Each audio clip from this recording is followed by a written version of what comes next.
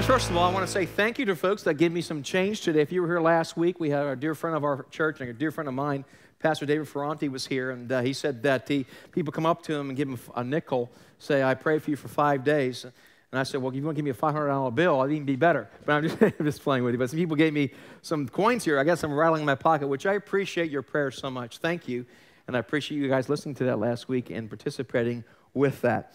Well, today we're in our second part of our series about with honor. And we spoke about in the first week with honor that God has set up an authority structure, and that when we honor his authority structure, his blessing covers us. But if we don't honor the authority structure he's given us, which would be our government, which would be our family, our employers, things of that nature, we end up hurting ourselves. And the illustration we gave, as I ruined a perfectly good umbrella, was we mentioned the fact that it's like a covering. That if I honor the authority that's over me, like when you're a child, honor your parents so that it may go well with you. So I honor their authority. And while I do that, there's no authority except what God has given. And this is written, by the way, to a Roman government which was tyrannical, which was persecuting the church.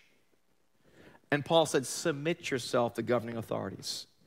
Very unjust government. But if you do that and you honor God's authority, his covering is upon you. But what we often do is we're called and we're trained in our culture to dishonor authority. In fact, it's almost like a sport today. If you watch any comedian, you'd be hard-pressed to find a comedian that doesn't tear someone else apart to make you laugh, making fun of some politician, making fun of whoever. And so when we don't honor our parents, we don't honor the authority that God has given us, what we do is we end up poking holes in the covering that God has for us. And make no mistake, this covering is the blessings of God.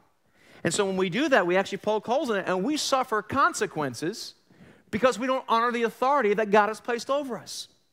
And so one of the ways we can experience God's grace in our life is to honor the authority structures he's placed upon us. It doesn't mean we have to agree with everything. Doesn't mean that we don't take a stand for things, but when we take a stand, we do it with honor.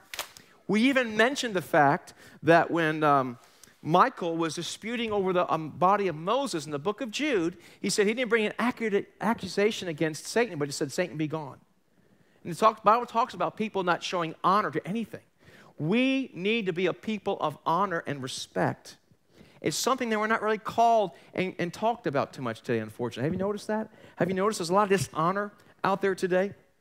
It's just amazing to me, no matter where you go. If you're smart and creative, tear someone apart.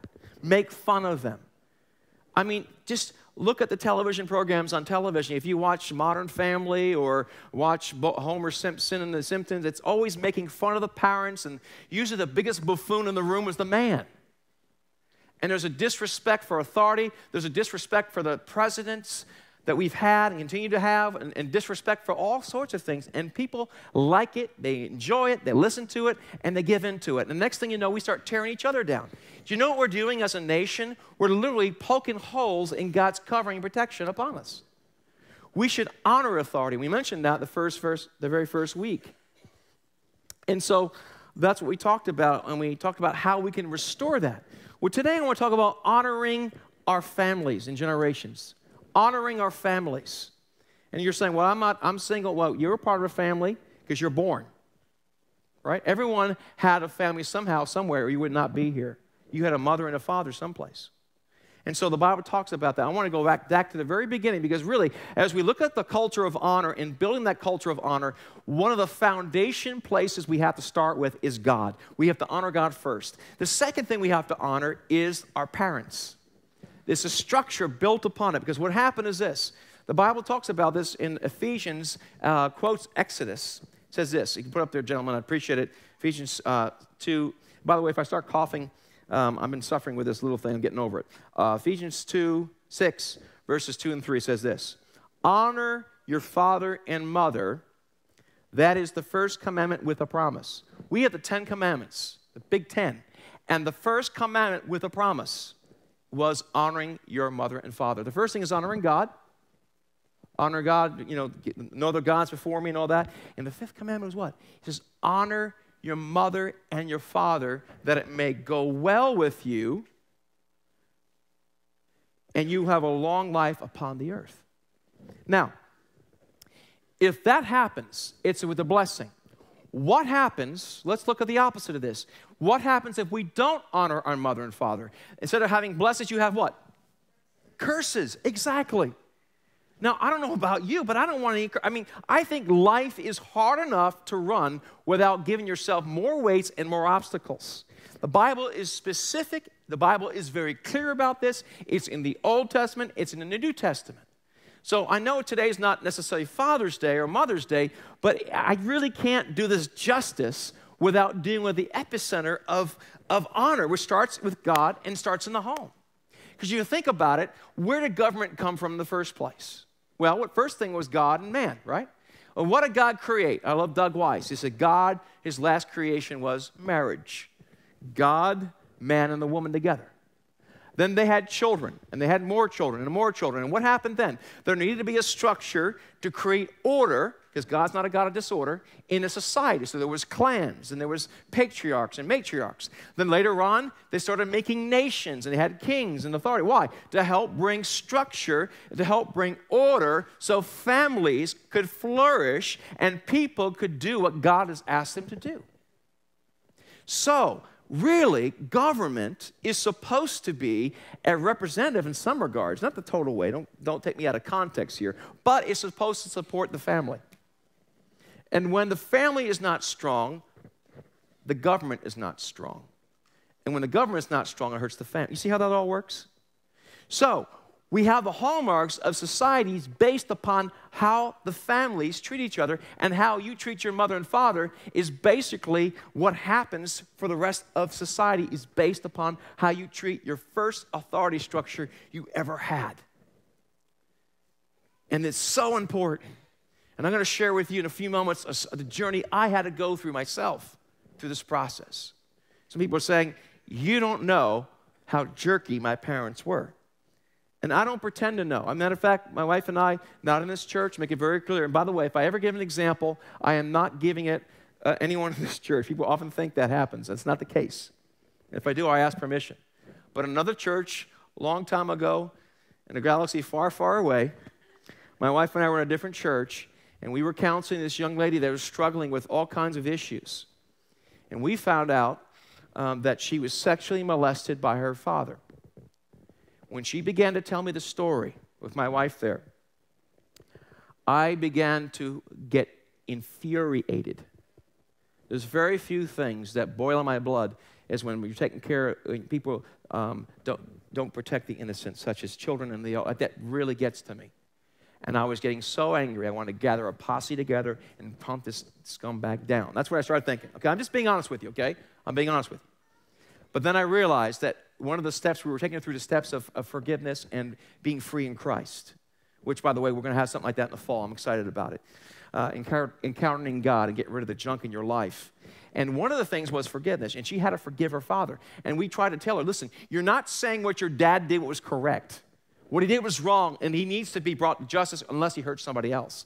But you need to honor the fact that he's still your dad. He gave you life. You don't have to honor what he's done. But you have to forgive him, let him deal with the consequences, but you have to get that out of you. And of course, and by God's grace, she forgave him. And she felt a release, and her depression stopped going, her depression decreased incredibly. Anxiety stopped happening. Why? She honored the structure, even though it was a faulty structure. I don't know if that makes any sense. Like, I'm trying to help you understand. I can't think of anything worse than a parent abusing a child like that. I just can't. To me, it just takes it's horrible. And I have no idea how I would respond to that. But I know what the Word of God says. Forgive, and you shall be forgiven. Honor those above you. And when you think about it, a great story of honor, if you remember, you're reading through the Bible together with us this year. We're going through it.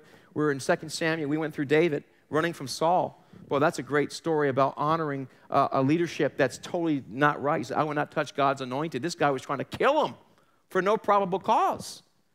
And he refused to go against God's anointed. He said, God will take care of it. I'm going to show respect to my covering. Amazing story. Amazing story. And God honored David as a result of that. Big time. In fact, the Davidic line, Christ comes through the line of David. So, I'm saying all this because we're going to look at a few minutes about honoring the parents and then how the parents honor the family and how honor happens in the house. Now, One of the things to bring honor is to bring weight and significance to something. That when you honor something, you spend time with it, it's important to you. If you don't, you take it for granted. We also mentioned last week about Jesus. This is a very, very important principle. I hope we understand this about honor. It's Jesus, it said this in the scriptures. He could do no great miracles. Jesus could not do something. Why? He said, a prophet is not without honor except from his own family, his own house, his own town. And where there's no honor, you miss God's blessings. I'm convinced if we will continue to grow, and I need to grow in this as well, we learn to honor God, honor our authority, and honor each other, God's grace will be here. God's grace is ability to do things you cannot do on your own that God provides for you. That's what grace is. Unmerited favor, help, things of that nature. And so that's all part of it. So it talks about that, honor your mother and father. And in Ephesians it says this, Ephesians 5:21. Says, and further, submit to one another out of reverence for Christ. Submit to each other out of reverence for Christ. And giving others, thinking of others higher than yourself. It says also in the scriptures, we'll get back to 5:21 a little bit, but John 13:34 and 35 says this. So now I am giving you a new commandment. Love each other just as I've loved you. You should show love to each other. Your love for one another will prove the world that you are my disciples. And part of love is honor and respect. Really, you don't have love without honor. In fact, if you look at the scripture, I never saw anyone come to Christ in the New Testament, in the gospel stories, without Christ showing them honor one way or another. Think about it. While we were yet sinners, Christ gave us honor, didn't he? He died for us while we were sinners. And so that's all part of the process of this. I like what it also says in Romans, and we're going to break it down in a few minutes and get a little deeper into this, but I want to give you some foundation scriptures first. In Romans 12:10 says this, love each other with genuine affection and take delight in dishonoring each other. Oh, I'm sorry. Take delight in honoring each other, giving preference to each other. It's like when you open the door for you, no, you go, no, you go. I mean, I love when I go out to eat with somebody. I try to pay the bill, they try to pay the bill. I try to pay the bill, they try. Yeah, that's pretty cool. You say, okay, you got it. No, I'm just kidding. But you never do that? You're trying to honor somebody. You want to honor. So if I go out with you, I'll go, oh, yeah. No, I'm just kidding. But it's an honor to do that. You know, I mentioned opening doors for ladies and showing respect to opening the car door for your wife, and which I do occasionally. And so by no means am I a perfect honorer. But you know what? I want to be. Because Christ honors us if we honor him in the authority structures he has placed before us. You see, it's very simple this. The foundation of authority comes from God, and then comes family, church, government. That's how it works. So honor your mother and father. Now, honor in the home. What does it mean to dishonor? To dishonor is to treat ordinary like it's no big deal. That's what they did to, isn't that Jesus? And how easy is it, guys and ladies, to dishonor the home? To take for granted that food is on the table. To take for granted that mom and dad are giving you clothes. Take for granted that you can go drive your car. Take for granted that your needs are being met, that you can sit there and play with their phones and drain their batteries, so when someone calls, people think you're being rude because you hang up on them. I mean, things like that. I mean, you think about how parents do that. It's a wonderful blessing. And we need to honor what has been done for us. And what does it mean to do that? Treat as ordinary. And you know, it's very easy for us to do this. Think about this. When I first met Sandra, I would comb the little hair. I had a little more hair back then, but I'd comb my hair and put on a little Brut by Fabergé. No, I'm just kidding. I didn't put that on. No, Brut by Fabergé, Dakar or Obsession or something like that. I put on some cologne, and I'd get the cool-looking clothes, and I'd wash the car, wax the car, vacuum it, go and see her, and be very nice, brush my teeth, chew gum, look good, to be nice.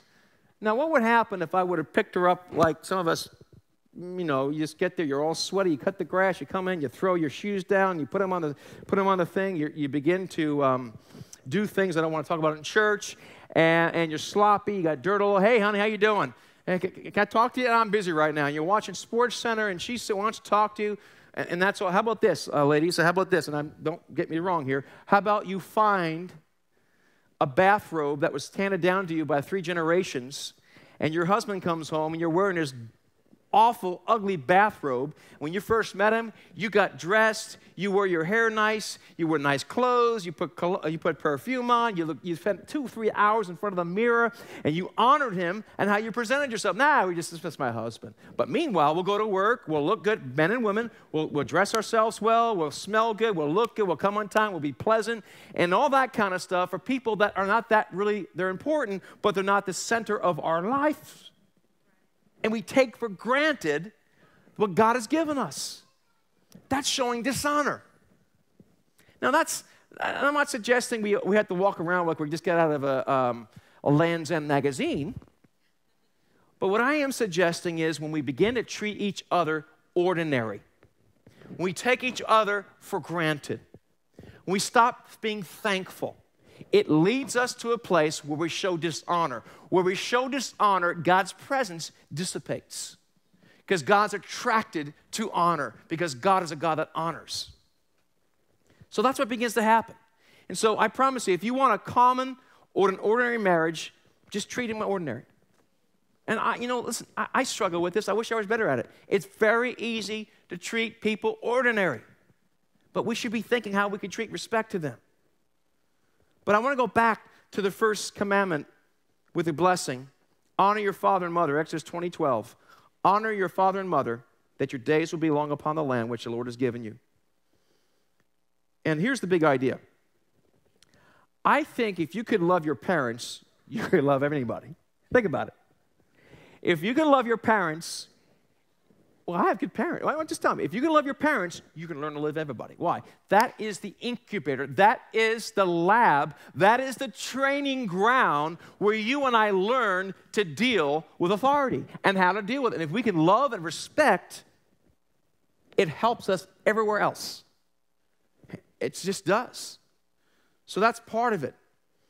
A lot of modern parenting is based on the teaching of Sigmund Freud, who basically suggests we need to kill the father inside of us and to liberate ourselves from all this tyrannical, we have to be free of that. And also another thing that happens in our society today is this. What you tend to idolize, you tend to demonize the opposite. What you tend to idolize, for example, in our culture, we idolize youth. We just do. We idolize youth. And so what do we dishonor? The mature. Right? What happens to the elderly? What happens to people? We make fun of them, don't we? Come on, let's be honest here.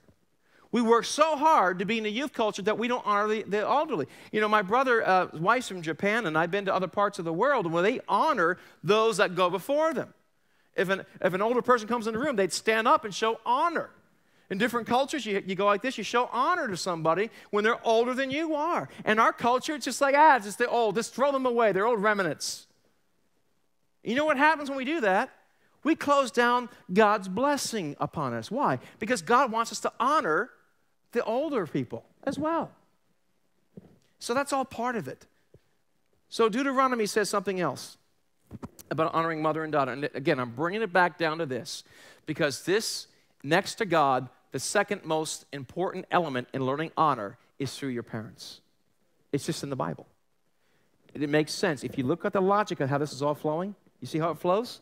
God, family, society.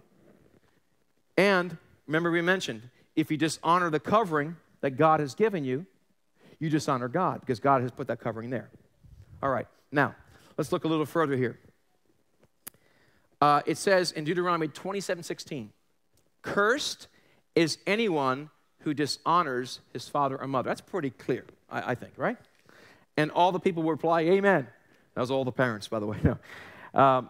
Exodus 21:17, again, we don't follow these laws now. This was under the laws of the Old Testament, a different set of circumstances, but the principle still applies. Anyone, Exodus 21:17, anyone who dishonors his father or mother must be put to death.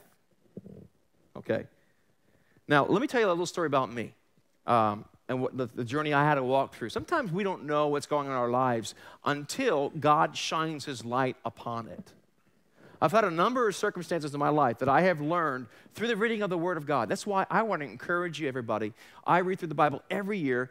Just jump on with this. Start where you are. I'm telling you, every day, just about every day, I'm getting blessed. And one day I was reading. I was a young guy, fresh out of seminary. I despised small churches and small ministries. I wanted to go big time. I wanted to go to the big leagues. So I worked for a church of 6,000 people with a prominent evangelical pastor that later on fell into sin, unfortunately. But at the time, he was on the rise. I was his personal assistant. It was an amazing story how I got out there. And when I was out there, I started to run into a little bit of a problem. I had a hard time with authority. I found myself kind of always wanting to kick against it, kind of wanted to rebel. Just something in me, this was rebellious. I don't know what it was, and I get intimidated. It was a weird set of circumstances, and what happened was I was reading the Bible, and the Bible began to read me.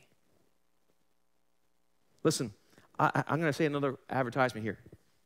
If you want to grow in Christ, there's four things you have to do, and this has nothing to do with my sermon. I'm going to bring it up anyhow.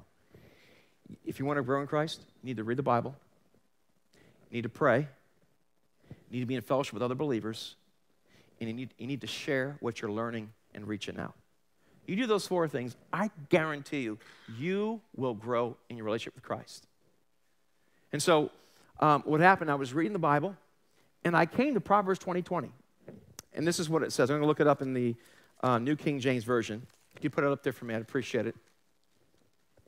Whoever curses his father or his mother, his lamp will be put out in deep darkness.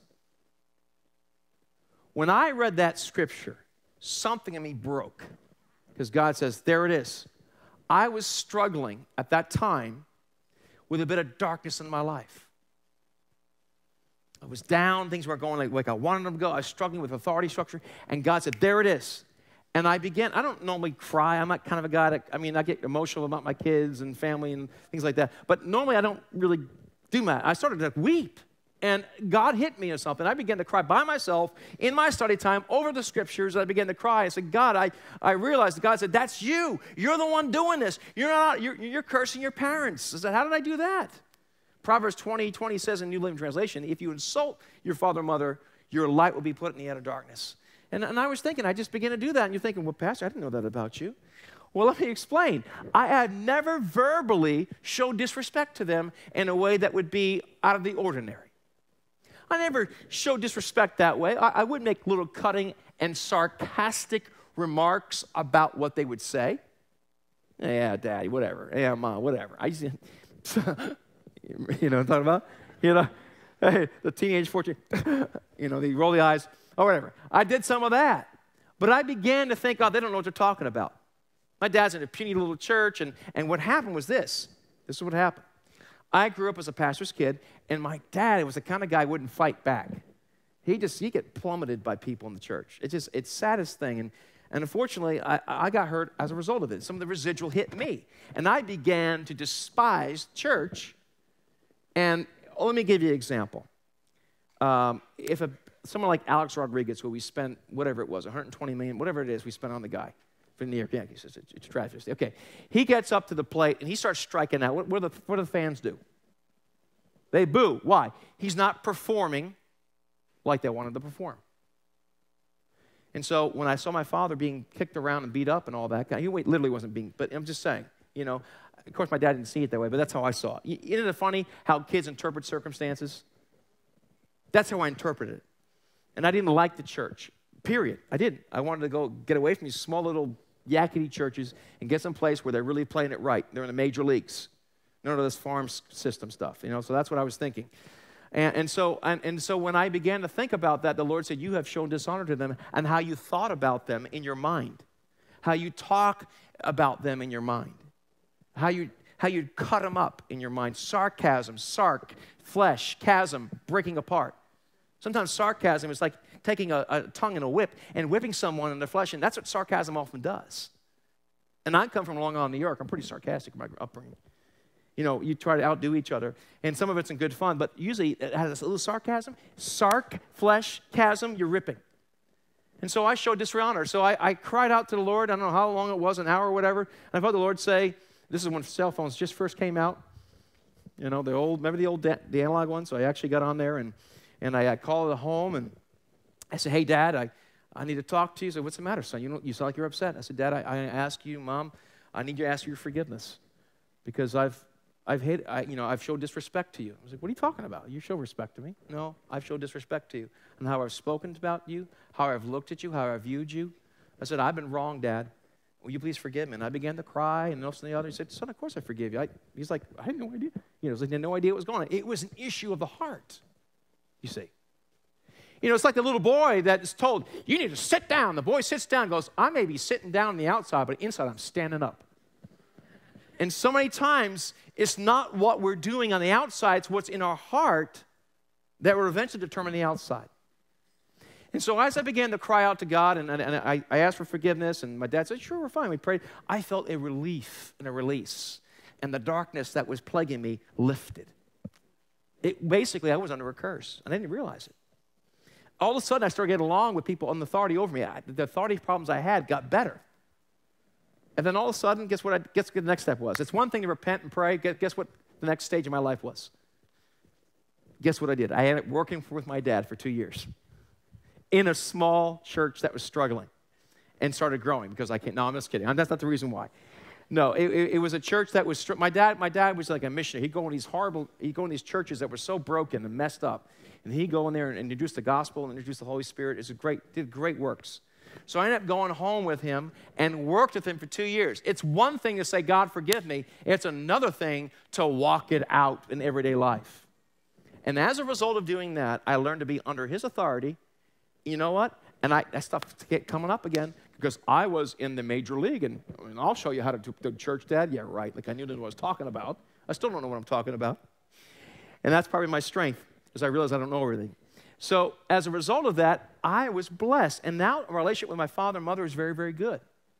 There was another scenario that happened a little while ago. My wife's like, what's your deal with your mother? Every time you talk to your mother is an issue.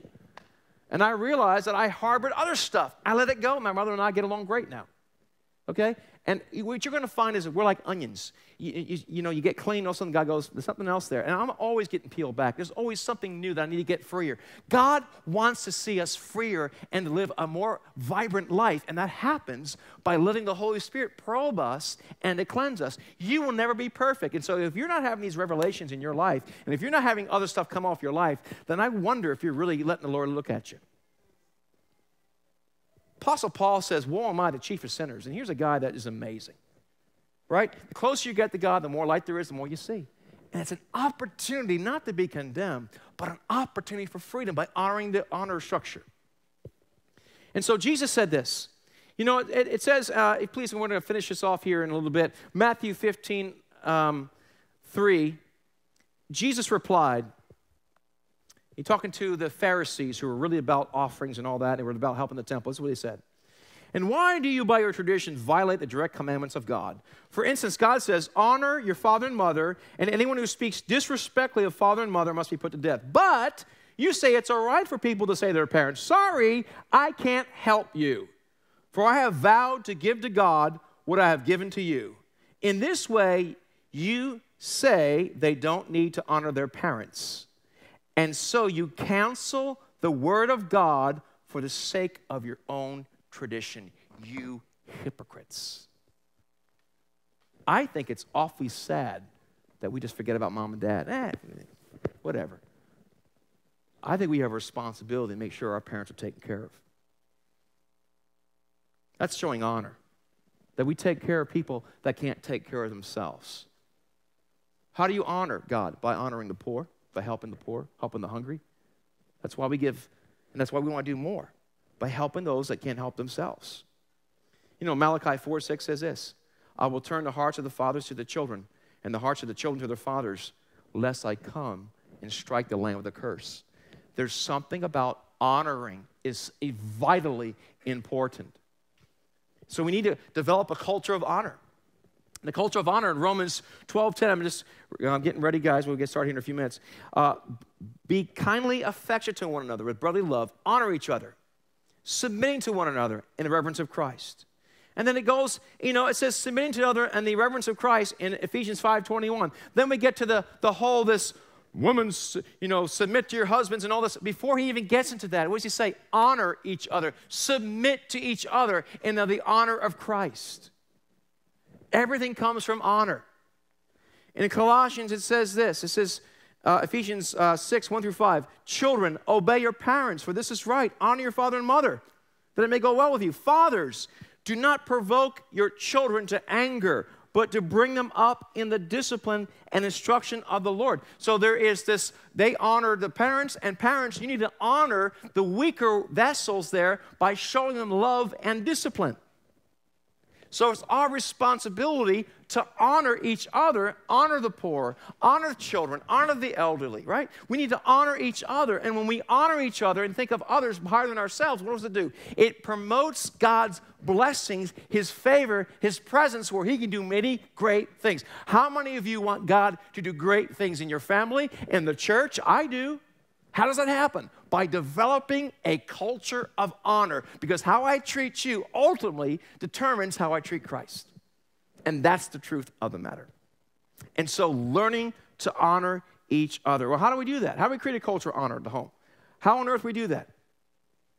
You can also look, for sake of time, Colossians 3:21 talks about that, about honoring the home and all that. But how do we do it in the home? Well, we honor God by putting Him first. We honor God by giving everything to Him first. Honoring by our money, by our time, and our behavior. And that's all part of it. And I just wanted to conclude this. I do want to read a little Colossians 3:18 says this.